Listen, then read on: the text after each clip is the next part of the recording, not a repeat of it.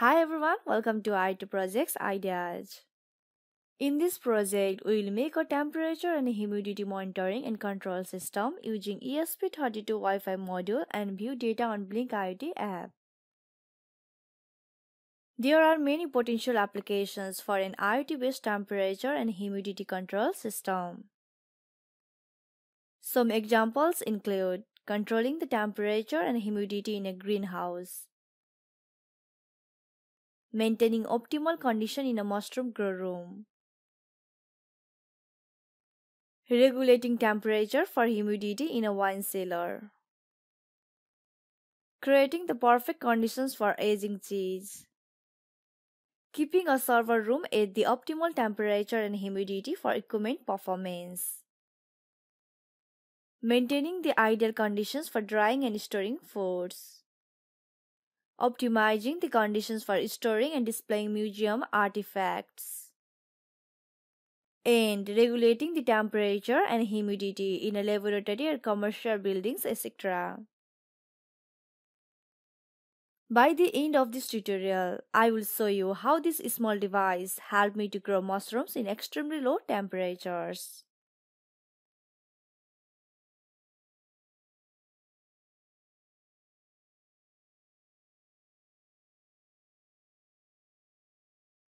To measure temperature and humidity of surroundings, I am using a cheap and easily available DST11 sensor.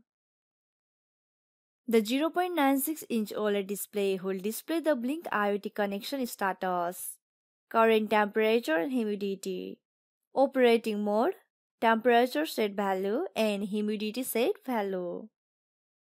The Blynk app will show you DS11 sensor data, current temperature, and humidity.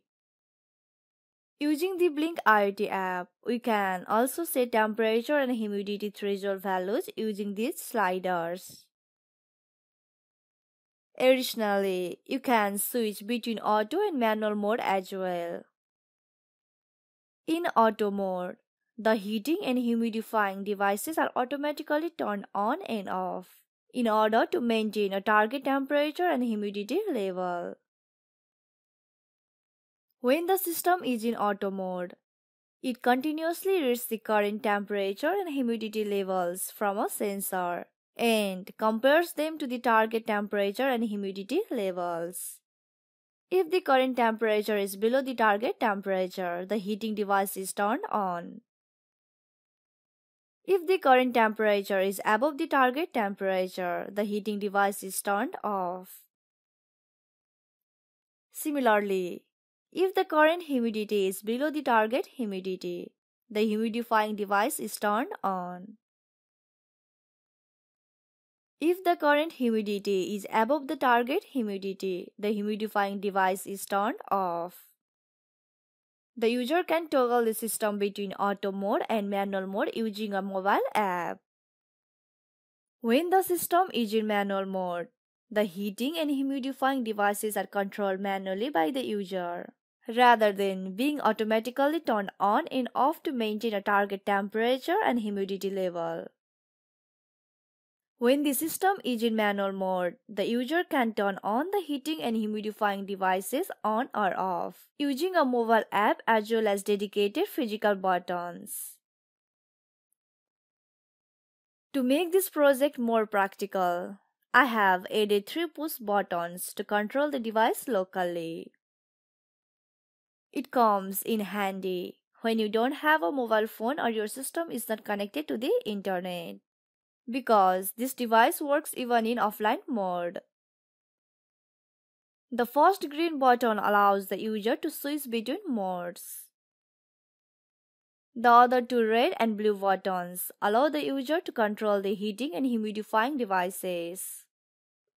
Next, interesting features in this project is it uses the preferences library to access the device EEPROM and save on or off state of the heating and humidifying device, auto or manual mode of the system, target temperature and humidity. This allows the device to remember its previous states and settings even if it is powered off. The program reads the values from EEPROM when it starts up and uses them to set the initial state of the heating and humidifying devices. So, without further delay, let's get started with hardware you will need for this project. ESP32 Wi-Fi module, DS211 temperature and humidity sensor, 0.96-inch OLED display, 2-channel relay module, 3 push buttons, mist maker,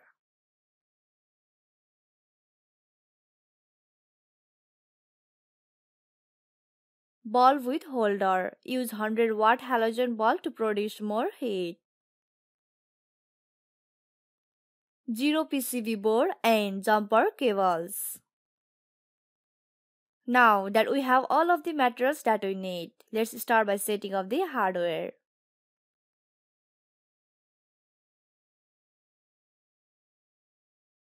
First, connect the OLED display to the ESP32 using I2C, SCL and SDA pins to D22 and D21 pins. Next, connect the DS211 sensor to the ESP32 D23 pin. Then connect the 2-channel relay to the ESP32 D18 and D19 pins, while VCC is connected to the VIN pin for a 5-volt power supply. Interface buttons to D25, D26 and D27 pins respectively. Connect all GND pins to GND and VCC pins to the 3.3 volt pin of the ESP32 Wi-Fi module. Now we have set up our hardware.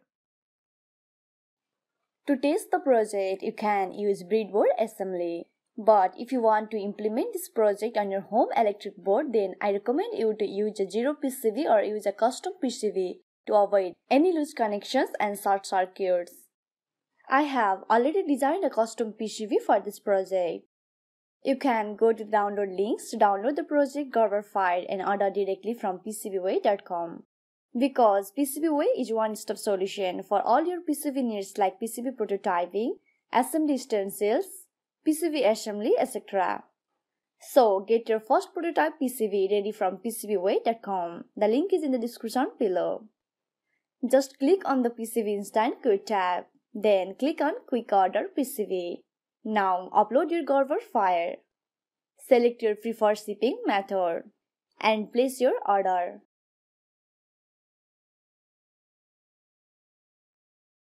Let's set up the IoT part of this project. First, we will set up the Blynk dashboard. Sign up using your Blynk email and password, and then create a new template. Assign a name, hardware and connection type to the template. From the web dashboard, create 8 widgets. 1. Level widget, 2. Gauge widgets, 2. Slider widgets, and 3 button widgets. You can resize, drag and drop the widgets to your desired location. For the level widget, choose the virtual pin V0 and set the data type to string. This will be used to display custom text messages. For the current temperature display in the gauge, select the virtual pin V2 and set the data type to double. Set the units to degrees Celsius and the maximum value to 50. Similarly, for the current humidity, select the virtual pin V3 and set the data type to double. Set the units to percentage and the maximum value to 100. For the set temperature slider, assign the virtual pin V4 and set the data type to integer. This slider is used to set the temperature threshold value. Similarly, for the set humidity slider widget, assign the virtual pin V5, set the data type to integer, and set the maximum value to 100%. It is used to set the humidity threshold value. Now configure the button for switching modes. Name the widget Auto Mode and assign the virtual pin V1. Set the data type to integer. If this button is in the off state, the device will be set to manual mode. To turn the heater on and off, assign the virtual pin V6 and set the data type to integer. Finally, to control the humidifier, assign the virtual pin V7 and set the data type to integer. Click Save to save the entire setup. In addition to the web dashboard, you can also set up your mobile app dashboard. We will set up the Blynk mobile dashboard after adding the device to the newly created template and uploading the program code. To add a new device to your Blynk dashboard, click on the search icon and then select Add New Device. From the options that appear, choose from Template and select the template you want to choose. Give your device a name and click Create. A new device will be added to your dashboard.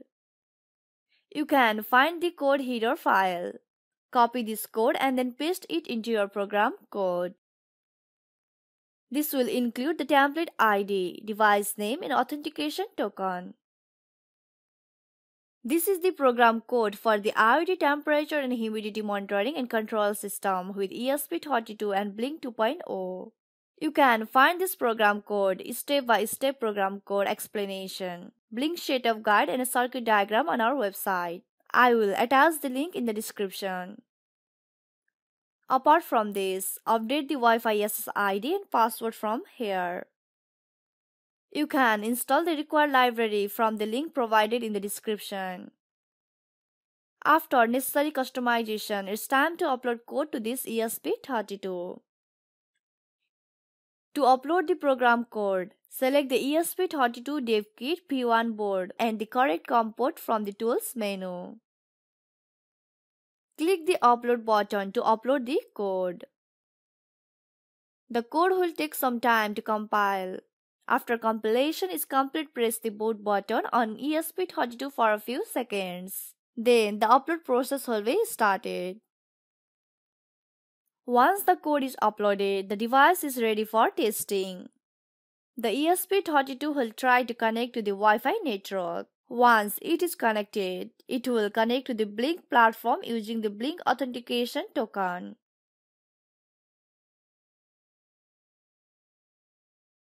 Now, let's set up the Blynk IoT dashboard for mobile phones. First, download and install the Blynk app from Play Store or App Store. After installing the application, log into your account. You will see a new device, IoT Temperature and Humidity Controller. Click on it and start configuring the mobile dashboard.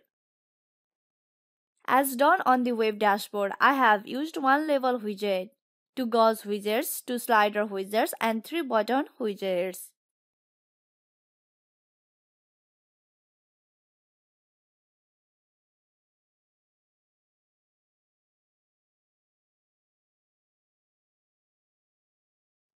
See this video for the step-by-step configuration and setup of each widget used in this project.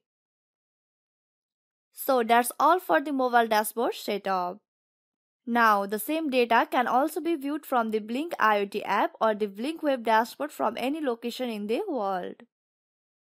I have already discussed the useful features of this device. Let's see how this system helps to grow mushrooms in low temperature conditions.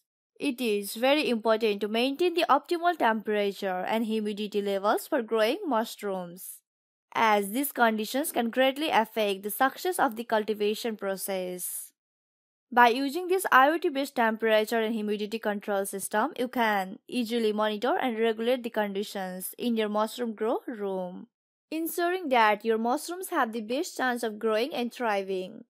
With the ability to remotely monitor and control the conditions in your grow room, you can fine-tune the temperature and humidity levels to meet the specific needs of your mushroom variety, even in low temperature environments. By following these steps outlined in this tutorial, you can learn how to set up and use an IoT-based temperature and humidity control system to grow your own mushrooms at home. For more information about the project, including device details, purchase links, the source code, and a written guide, visit the IoT Projects Ideas website. If you have any other questions, you can leave a comment in the comment section below. Thank you for watching and see you in the next video.